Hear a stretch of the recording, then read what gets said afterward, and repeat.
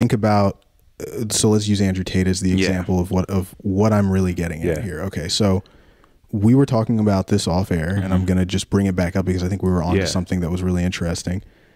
So his backstory is he was a professional fighter. He, goes into the underworld and becomes, I think he said he started gambling, and then he got into not call girls, escort management, and also cam girl operations and things like that. And had probably some hands in other, illegal rackets, I'm sure, right? Like there was probably other scams. They were running internet bot farm. They were scammers. They were it's like all hand in hand. Yeah. They were like European kids that were on the internet and making, little glitch kids finding glitches and making money. I think that was a big part of their early start. Right. So, okay, I'm going to accept that is could be mostly realistic. true. Yeah. I'm going to skip one of the bigger points. That's an easy point because I want to go for the hard stuff. Yeah. The easy point that people will point to is that his father was intelligence or worked in intelligence. Right. Yeah. I'm going to skip that one. That one doesn't even matter to me. I don't need that to prove my point. My point is he's making what he would say, and let's pretend like he's embellishing. So he was saying he was making, millions of dollars a week. Yeah. Right. Let's say he was making $300,000 a week. Let's just make it realistic for a conversation's sake. You're telling me he was making even that amount and he never got hit for tax evasion. He never got investigated, never got audited. One time. Literally, like, wasn't even a blip on a radar. And then it's like, there's no process. The process we heard about came after he was already right here, right? He's just there, like you said, making all that money, doing all these things. Yeah, I'm still like, and I'm glad you're clarifying, like, I'm not even talking about him now. I'm trying to judge his legitimacy or the legitimacy of his story, of course, based on what he said about himself, right? So, like, and also this guy that he rolls with, Tristan Tate, that's also a guy that's clearly an actor. That's not his brother. He's got facial reconstruction. That's not say that, bro. Like, are you serious, bro? There's absolutely no shot. I don't, like, are you kidding me? But anyways, but getting back to my other the original evidence point, of that this is fake is that you actually, this is evidence that you were telling me, his media training. This is the biggest giveaway is like, okay, never had formal education or training in any way out of a university, never worked for like a large firm, never had exposure to white collar professionalism. He's apparently this street guy that just made his way with his fists and dead broke, no money. Right, dead broke. Yeah, okay, yeah. And oh my God, these fucking fakers, bro. Anyways, okay, so I'm just following this through line. He's saying that he's saying that he's this street tough and all this stuff, and somehow he can get on to the biggest talk shows and media productions. Dom, like, we're talking about national news. He was on multiple different channels. People will say he was a professional fighter. I can hear people like, "You're such a dumbass." Yeah.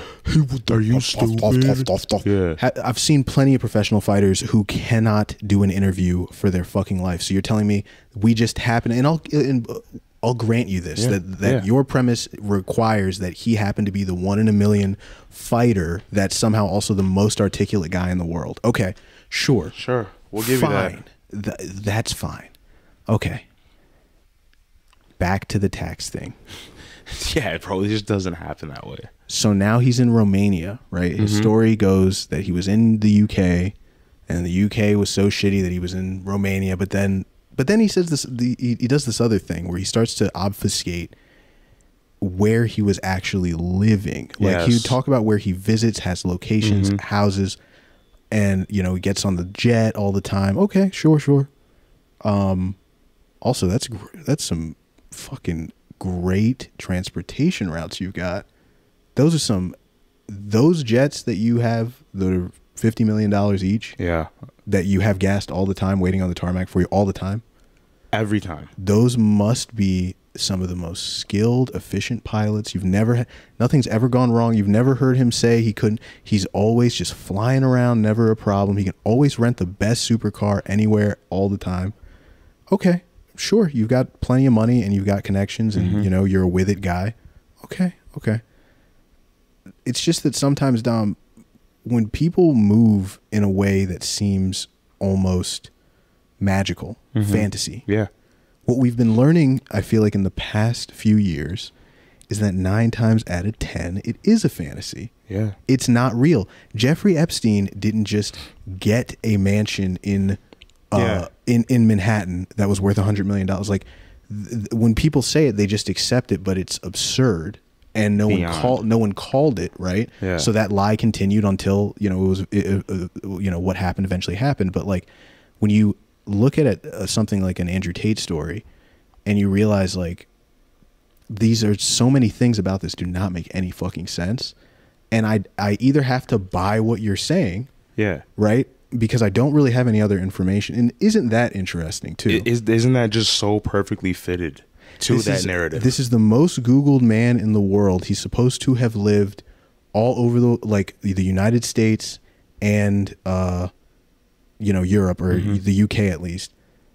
I need to see where all the people he grew up around are. Yeah, because aside from his supposed brother, who else have we seen who knew to him? Fact check or credit He's any not that claim old. he's made? He's not. He's not that old, yo. Like where are they not even 40? No, they're not. Even, so it's like, and it's like, okay, you can have a couple of people come out of the woodwork, but I want to know when he said he was living in Chicago, when he said he was living in, I think like some other Midwestern city, and like they knew nobody else besides the two of them. You can't pull me one person who could be like, yeah, I knew them back in the day, and they were like this, and their mom was like that, and I'm just these people that are just cutouts, man. They just have these backstories that have so many fantastic details, and I'm not saying that people can't do incredible things with their lives. Right. Of course, it's very possible. Even if like up until the whole reinvention of Andrew Tate, his regular upbringing in life is incredible. He was a kickboxer. Yeah. Fucking dad was a chess star, or chess master, grandmaster. That's an incredible, backstory. But then when it gets into his personal life as a young man, post him being a fighter, things start to not add up one after the other. And I want to get to the other aspect of Andrew Tate that I think is another big giveaway. I think that people like Andrew Tate give themselves away probably the most easily by recognizing that they truly are aware that they're playing a character at you, right? Because if you can accept it, there's so much going on when it comes to people that are professionally trained at deception, right?